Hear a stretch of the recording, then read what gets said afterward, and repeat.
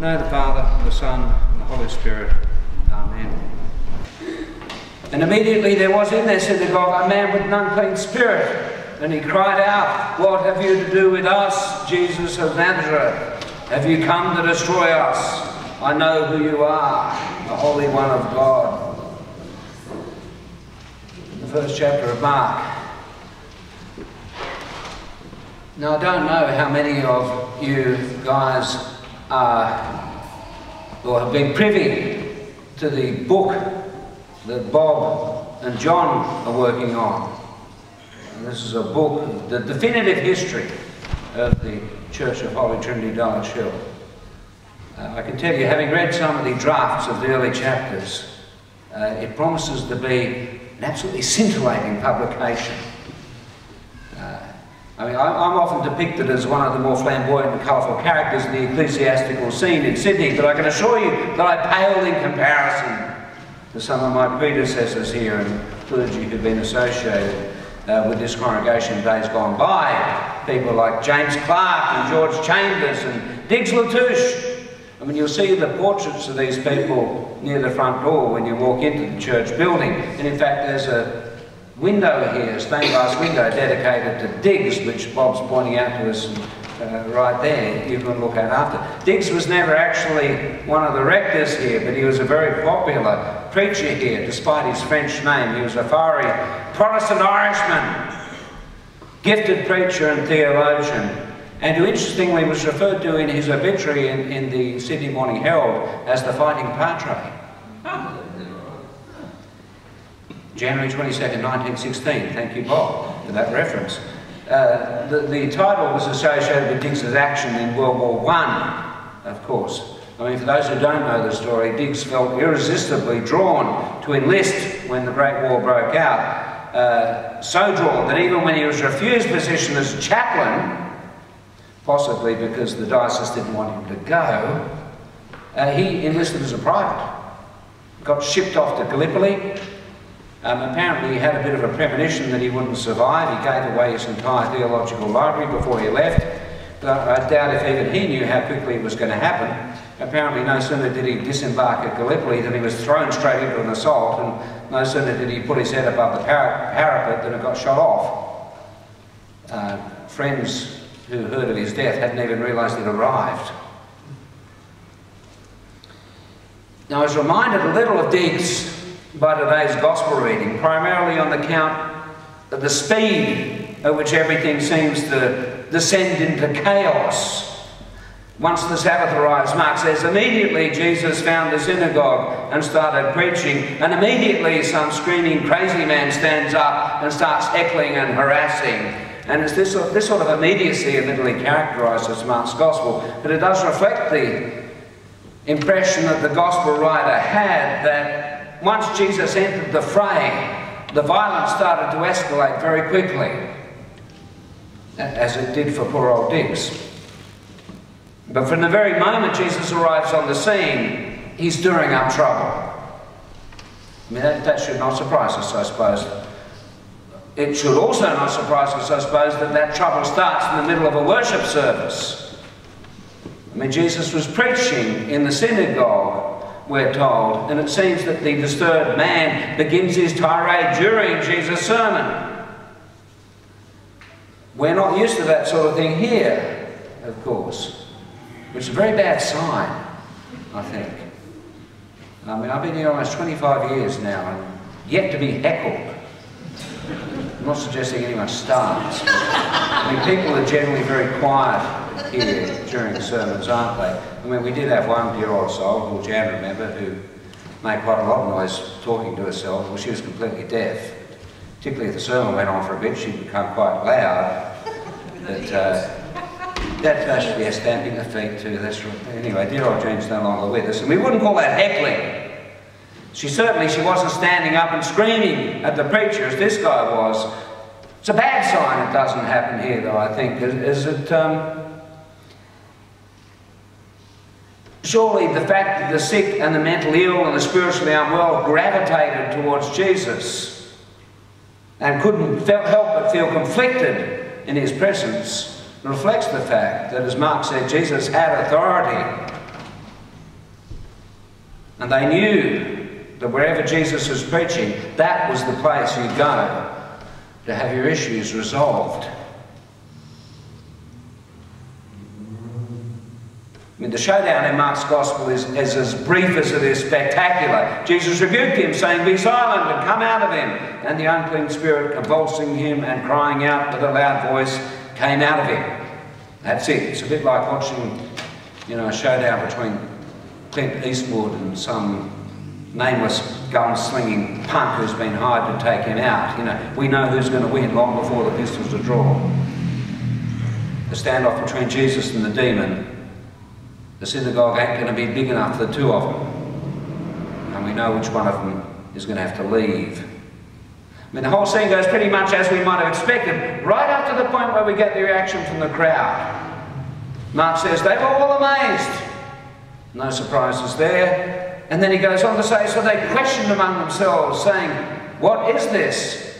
A new teaching?" What is this? A new teaching? That is not what we would have said, is it? A bit lame, in fact. I mean, this is amazing, we would have said, adding whatever expletives grabbed our imagination at the time. This is spiritual authority in action. This is more like it. This is the guy we've been waiting for. All of the above, perhaps, but a new teaching? I don't think so. I mean, surely there's a bit more going on here than a new teaching. Now, I know I'm a bit biased at this point because the very word teaching in this context is a sort of trigger word for me that reminds me of everything I don't like about my own church tradition. Anyone who's been part of the Sydney Anglican Diocese for any length of time knows that we as a whole take pride in our good teaching. If you've ever been to gatherings of Sydney Anglicans, you'll know this is how individuals' parishes are assessed in our tradition. What's the teaching like in your parish? They will ask, in order to gauge whether your church should be taken seriously.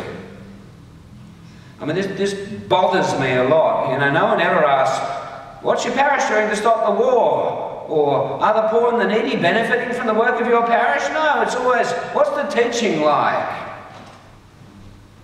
You remember where John the Baptist sent people to Jesus to assess his godliness and credentials? Are you the one who is to come, or do we wait to another? What did Jesus say? Go and tell John what you see and hear. The blind receive sight, the lame walk, lepers are cleansed, the deaf hear, the dead are raised up, the poor have good news preached to them.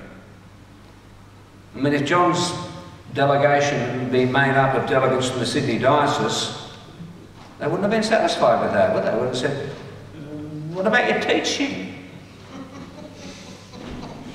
I mean, it's interesting, because perhaps the congregation of Capernaum was in the Anglicans, or protos in the Anglicans of some sort, because their interest does seem to be with Jesus' teaching.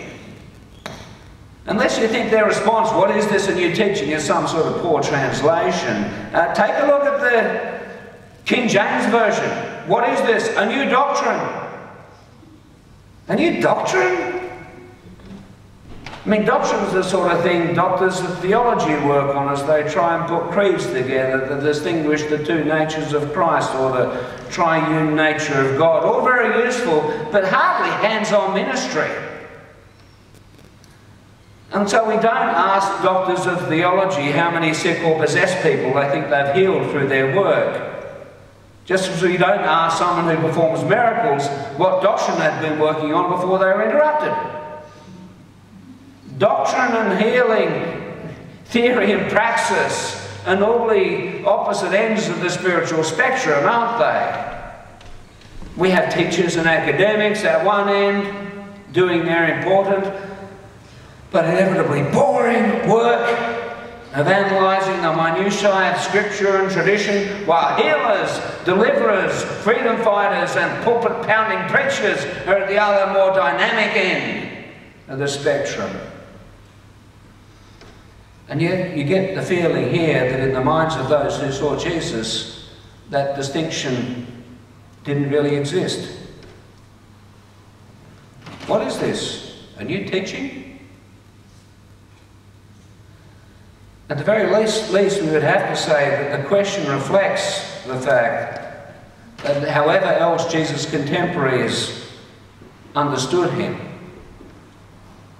as a social activist, as a troublemaker, as a spiritual guru, or as a miracle worker, they also saw him as a teacher.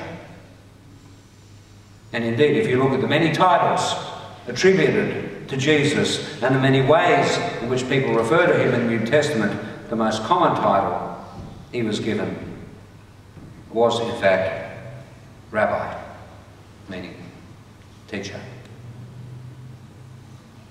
What is this? A new teaching? I mean, that's the great question posed in the first chapter of this, the earliest published gospel. And the truth is, it was a new teaching. It was indeed. I'm not wanting to exaggerate the gap between Old and New Testaments or suggesting that the message and preaching of Jesus was disconnected from the teaching of the priests and prophets who went before him. Even so, there was something entirely fresh and different and unmistakably new in the teaching of Jesus. And that was obvious to everybody who encountered him. What was the new teaching of Jesus? I mean, personally, I think it can be summed up in 3 words. You are loved.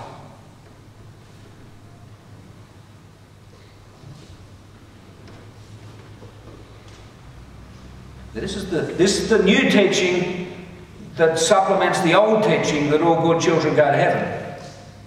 You'll forgive me if I'm oversimplifying things, but I don't think they need to overcomplicate them either. The new teaching that we are loved replaces the old, or at least it supplements the old. That all good children go to heaven by assuring us that God has a place for us bad children as well. This is the new teaching of Jesus. And simple as it is, it has power.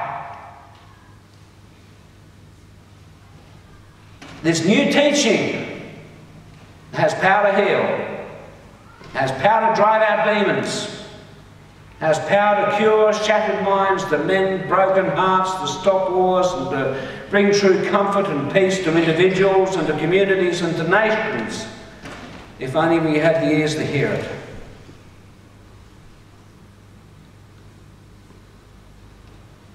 There was a poignant statement made by the great playwright Arthur Miller as he reflected on the latter part of his marriage to Marilyn Monroe.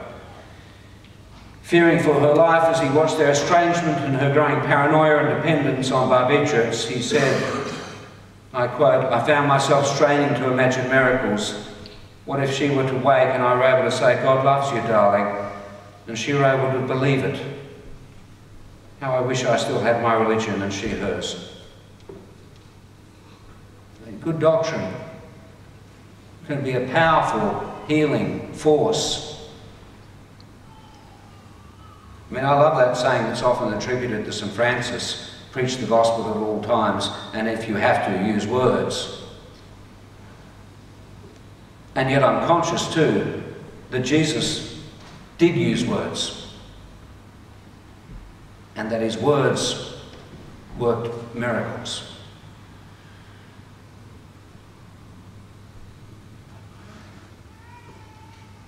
I mentioned the book that Bob and John are working on the history of the parish. Another thing I learnt from those drafts is that the walls of this church have indeed been no stranger to persons battling their own demons. Indeed, I mean, the very first rector of this parish, James Clark, struggled enormously. Amongst other things, was arrested in 1893 when he was found running naked through a paddock, shouting and carrying on. He was another fighting padre. Didn't win all of his battles. The truth is, we don't win all the battles. we struggle, we fight, we rise and we fall. But the Word of God and the new teaching of Christ remains. May God add his blessing for reading his word.